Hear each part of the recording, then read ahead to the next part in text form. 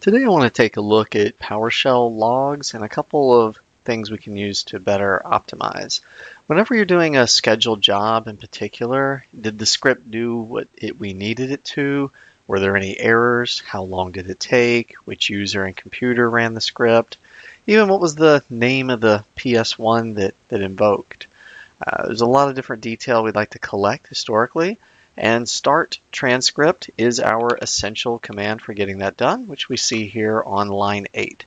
But I've found that you can tweak it a little bit, add a couple of extra things that really make it more valuable. For example, adding a prefix with the name of the script file that invoked. So this is the PS1, the parent that actually invoked the script. And then we could suffix it essentially with the date and time. Formatted to remove any invalid characters like colons and forward slashes.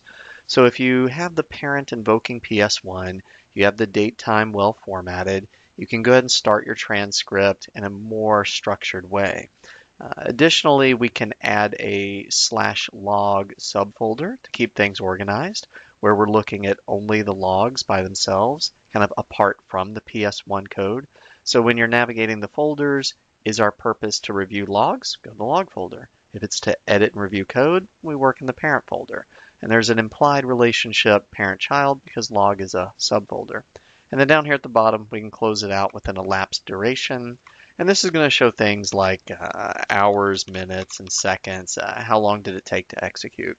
The normal start and stop transcript will give you a timestamp. When did it start? When did it finish? It will not subtract the two to show you duration.